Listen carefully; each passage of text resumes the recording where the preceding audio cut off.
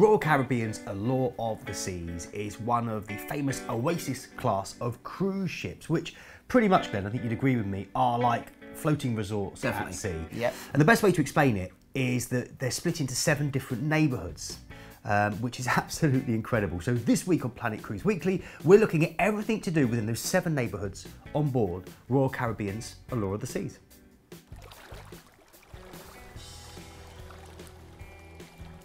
Now, when she was first released, she was the largest ship in the world, and this was all the way up until 2016 when Harmony of the Seas took that title.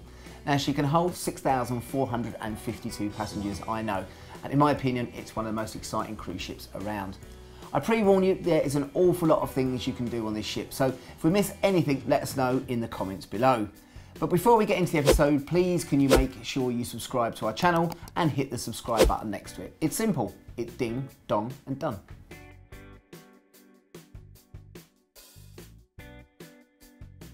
So first place to start will be the AquaTheater. 2,000 water nozzles, a hydraulic-laden pool and detachable rope ladders. Literally you're going to see divers and acrobats coming off in pairs from 60 foot up. They'll flip around on trampolines and really show off their impressive flexibility.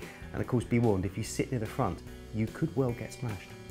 Now, there are 2 43-foot high rock climbing walls and a zip line that sends passengers flying over the boardwalk from one side of the ship to the other.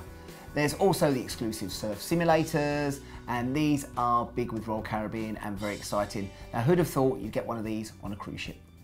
There's also a basketball court which hosts a never-ending stream of games. There's a mini golf course and an enclosed ping pong area. Now, there's a 3-deck 1,380-seat Amber Theatre, offers multiple staging Broadway-style musicals. And in addition to this, there's always a rotating tribute show. Now, this could be Motown one week and maybe a tribute to the Beatles another, but there's something always for everybody on the ship. Adjacent to the Amber Theatre is the entertainment zone, and this is home to Studio B, which includes an ice rink for skating during the day and in the evening, where you can watch professional ice skaters really show off in these wonderful extravaganza shows. Plus, depending on what cruise sailing you're on, it also hosts cooking demos during the day, which can be a lot of fun. Now, the on-air club is the Royal Promenade, and it plays host to karaoke nights. On the boardwalk, you'll find the Carousel, a free old-time circus style ride. Although if you're a big kid like me, you'll probably want to have a go more than once. Now, you'll also find on the ship 2 video arcades to keep all ages occupied throughout the day and the evening. Other venues include the adults-only Comedy Live, which features local comedians drawn from where the ship is sailing, i.e. if you're in the US, you get more US comedians, in the UK, you get more UK comedians. Now, Jazz on 4 is the Jazz Lounge, and here you can listen to live jazz most nights. It's a small room decked out like a speakeasy. Really, really cool, got a really nice vibe. And just beyond these venues, you'll also find the casino, one of cruising's largest. And it's home to slot machines, extensive table games, including blackjack, roulette, craps and Caribbean stud poker, my favourite type of poker. There's also a bar and lounge area and a poker room. Allure's 3 main pools are divided into several distinct pool areas: main, beach and sports, as well as the H2O zone water play area for the kids. The majority of adults stick to the aft end of the ship in the main pool and the beach pool, though both pools are open to all ages. The main pool has a tiered arena style seating on one side, so there's no worry about getting the seat when you want to sit back, relax and take in views of the pool itself. Across the main pool is the faux rock-lined beach pool, which features loungers partially submerged in the water. One of the pools that's most popular with families is the sports pool, and this is where you can do water aerobics and pool volleyball. Plus, if you've got kids, they'll really enjoy the H2O zone. It's a colourful aqua park ruled by a giant water-spraying octopus. As well as a splash pool, there's also a shallow pool and a lazy river pool where you'll see Glenn lazily soaking his way around. You can also get complimentary frozen yoghurt right by the pool. Just what you need. Glass-covered solarium features a pool which is filled with seawater. It's a great place to relax at night gazing at the stars. Allure has 2 huge cantilevered hot tubs, one on either side of the ship adjacent to the solarium. A 3rd tub is located by the sports pool, and another covered hot tub can be found in the H2O zone. Now, of course, you are on a huge ship which also has a huge array of shops that you can choose from, Glenn. Nice. An example of some of those that are featured on the boardwalk include Pets at Sea, And this is where, for a fee, you can build your own stuffed animal. Kind of thing my girls absolutely adore. There's a kids' clothing store, there's a sweet shop, and Zoltar, the enigmatic fortune teller trapped behind glass. I know this ship seems huge and probably seems like it'd be really easy to get lost, but don't worry, because there are wayfinders located throughout the ship, and these are touch screen digital signs that help you get around the ship and make sure you get to the various activities and locations in time. It's really simple, it's really interactive. And you'll use them a lot. You will, you'll need to.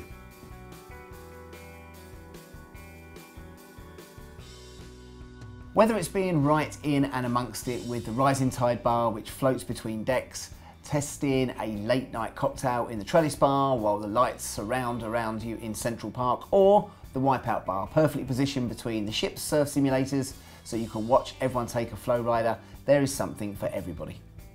Blaze is the ship's dedicated nightclub, and it welcomes a variety of dancers, from good dancers to rubbish dancers.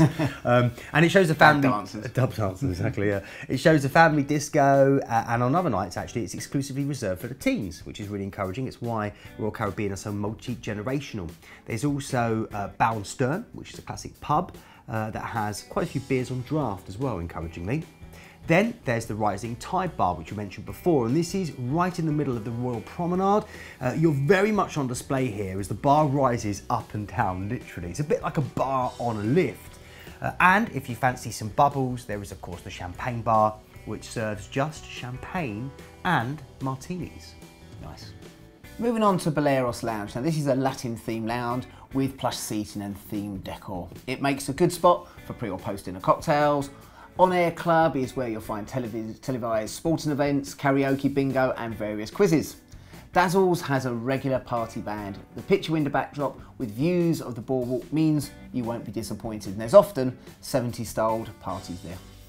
The Suite Lounge is split into the Coastal Kitchen, and this has a self-service buffet area at the back, well-spaced chairs and tables dotted about, and a low, long bar in the centre connecting you to the Coastal Kitchen. It's a light, bright and roomy place and open 24/7.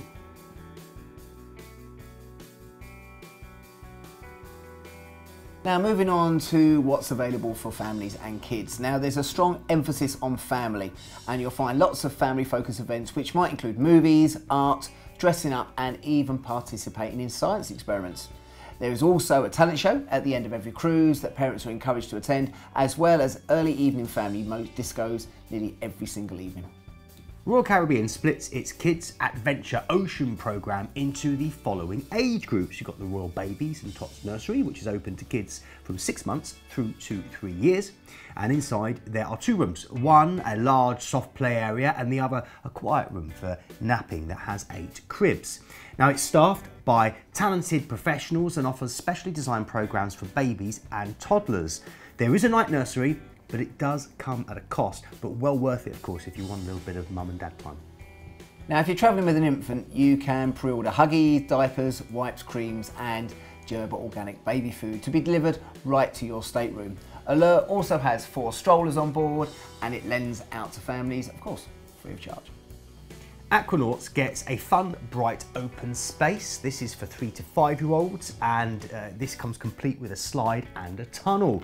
Royal Caribbean has partnerships with Crayola and with Fisher-Price, which means there are plenty of really colourful toys, games and supplies for you to get stuck into. Plus, you can also request a mobile phone with a speed dial to the room should you want to check up on your little one. So explorers are between 6 and 8 years of age. Now the explorers get more of a sports-based programme of activities, as well as time-controlled access to gaming equipment. Some of the things kids can get up to are speedball, learning circus skills, taking part in talent shows, and of course arts and crafts. Voyagers then deals with children between 9 to 11 years of age. And there's loads of role-play type games like Secret Agent, as well as science-based activities. They also play sports both inside and out. And with parental consent, Voyagers get to sign themselves in and out of the programme. Adventure Ocean features a science lab and a theatre, which screens daily movies and plays host to the End of Cruise talent show. Also in the area is one of Allure's 2 arcades, which features the typical array of enticements, including the first-person shooters and grab Teddy with a claw games. Moving on to the teens. Now they're classed as 12 to 17 years of age, and the tweens are likely to have a structured programme of activities including rock climbing, competitions, dodgeball and dance revolution, as well as barbecues and movie nights, open mic nights, talent shows and Scratch DJ Academy. The older teens, like Glenn, have a looser set of suggested activities, which might include theme nights, pool parties and team dinners, as well, of course, as karaoke, the Wii, and also basketball competitions. Teens get their own area, which is a really big bonus, and this consists of 3 rooms. You've got the living room, fuel, and a dedicated video arcade. Now the living room is really just a chill out kind of relaxation spot. The staff remain more of a background presence. They organise competitions, they make sure that nothing untoward takes place in the disco. Right, now fuel consists of a DJ booth and a dance floor. The teen centre is open each night and the teens can come and go as they please. The video arcade consists of the usual array of shoot 'em up and car chases, as well as Guitar Hero.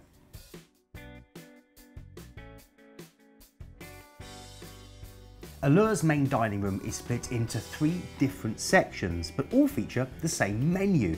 The 3 sections are called Silk, the Grand and American Icon. Now in Silk and the Grand you can sit with the same group and get the same waiter each night, but in the American Icon you can choose My Time Dining, which means between set times you can attend and find a table. As you please. As you please, exactly. In cruise terminology, it's basically open seat dining. The options are varied and you shouldn't get bored with a variety of different options of food in any of those 3 main restaurants. Now then there's Sorrento's. Now this is a pizzeria. Here you can get a complimentary slice of pizza during lunch, dinner or in the late hours. Or there's one of my favourites, the Boardwalk Doghouse. Now here's a great place to sink your teeth into a hot dog. There's 5 different varieties of hot dog here at the all-you-can-eat sausage station. Johnny Rockets is a 1950s style American diner, and its menu features fresh made-to-order hamburgers, sides, shakes and desserts. Everything really you'd expect from a 1950s American diner. Then there's Park Cafe, and this is a kind of casual Central Park restaurant which serves up hot paninis and build-your-own bagels for breakfast, as well as custom-made salads and sandwiches throughout the rest of the day. Delicious. Allure's Solarium also features a buffet breakfast and lunch venue. Windjammer Marketplace is a self-service buffet, and to be honest, I could have every meal here. Azumi on Allure offers 2 different sides of the restaurant. One side offers hibachi and the other side offers sushi and a Japanese cuisine menu. Sabor is an a la carte Mexican restaurant. The food is a mix of tacos, quesadillas and yuca fries, with more interesting dishes such as mole short ribs and pan-seared red snapper. Sounds lovely. Next up is Chops Grill, which is also in Central Park and gives you the choice of porterhouse, filet, veal chops, halibut and much, much more. Now the ship's wine and tapas bar, Vintages, is a great place to while away a warm evening with cosy seating and quite a nice selection also of alfresco tables for you to enjoy. Plus it never seems to get crowded. No reservations are necessary, which is great. But tapas is mainly Spanish cuisine, and the wines are available in 2 and 5 ounce servings, as well as by the bottle. Glenn, this is your kind of place. Oh yes, hola. Then there's Giovanni's Table, the Italian traditional restaurant, and 150 Central Park, which is a handcrafted gourmet experience. It's carefully and artfully crafted with a multi-course tasting menu created by James Beard award-winning chef Michael Schwartz. The final 2 are Chef's Table and Samba Grill. Chef's Table is a 5-course meal available for just 14 passengers on every night of the cruise.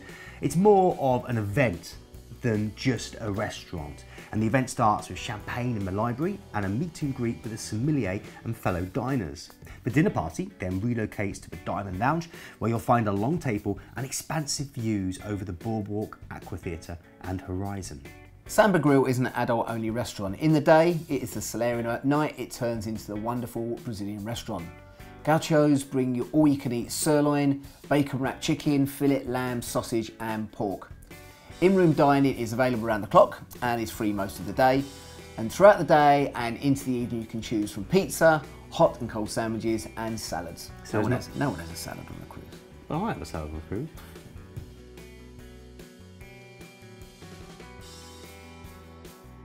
With over 37 different categories of stateroom... We're not going through them all, are we? No, I don't think so. We haven't got time. With over 37 different categories of staterooms to choose from, there is sure to be a room to suit everyone. Now, the Oasis class of ships are the first to offer inside virtual balconies, so guests can enjoy the feel of having a balcony with the unique concept of it overlooking the boardwalk or Central Park. It's basically a video wall which kind of shows real-time footage, doesn't it? Now, for those who want the ultimate accommodation, why not go for a loft suite? Inspired by modern city apartments, these two-storey rooms are something special.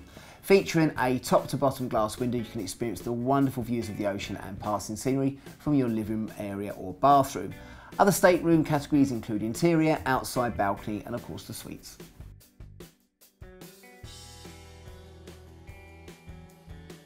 Allure's Vitality at Sea Spa is pretty large, 29 different treatment rooms with a lot on offer, including rooms for couples, mud treatments and couples massages, a medi-spa, a large beauty salon and even a teens-only treatment area.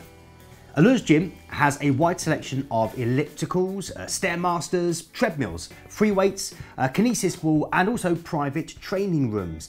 It's a fantastically well stocked and well used fitness space, and you'll also find the most diverting running track. The 2 lanes nearly make a full circuit of the 1,180 foot long ship, and just 2.4 laps equal a mile, which shows you how big the ship is, because I remember the days where it was like 5 laps. 5 or 6, yeah, exactly. Will mean a mile. It's huge. So there we have it, everything to do with Allure of the Seas. Not really, mate. Probably missed loads out. The ship's a beast, it's massive. Yeah. We need a 10-hour show. Quite right, we would, wouldn't we? So if we have missed out something that you really love, then do get in touch with the comment section below and let us know, because we do love to hear your feedback. Don't forget as well to share this video if you could. You know, spread the news about Planet Cruise Weekly. Thanks very much for watching. For myself and me. We'll see you soon. Bye. Hi everyone, thanks very much for watching the video. Please don't forget to comment and subscribe below, and remember to click the bell to get those notifications turned on. And if you're looking for more fantastic travel content like this, then click on the videos to the right.